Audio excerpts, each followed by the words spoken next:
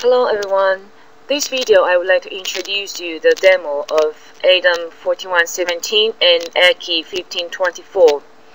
First, after we connect the EKI-1524, which is a device server, and we connect the ADAM-4117 together, and let's first open the utility for the EKI-1524, which is a serial device server configuration utility.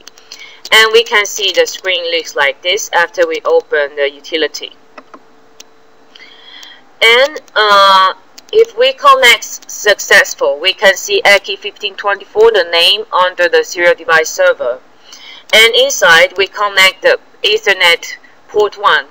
We can see the IP address here. And then we choose the auto mapping from right click, and I connect the ADAM module in port 1.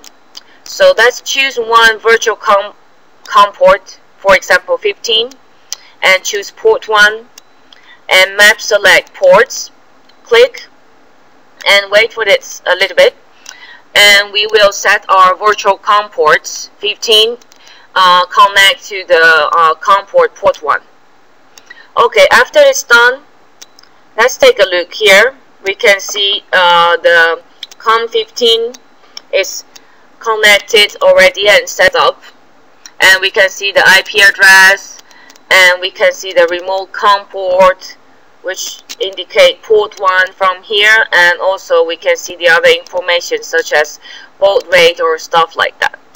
And then let's carry on to see if we connect our ADAM-4117 to the EKI or not. So let's open the ADAM.net utility. Okay, first, after we open it, we should refresh and see if we can get our virtual COM port or not. We set the virtual COM port as COM15, so later if we get the COM port successfully connected, we will see the COM15 show. Yes, it shows under the serial COM port here, and we can choose like setting here, baud rate or stuff like that, and it means successfully applied the COM port already. So this is how we use to connect our ADAM module and with the device servers, and we connect a whole system with our PC or controller. Thanks for your watching.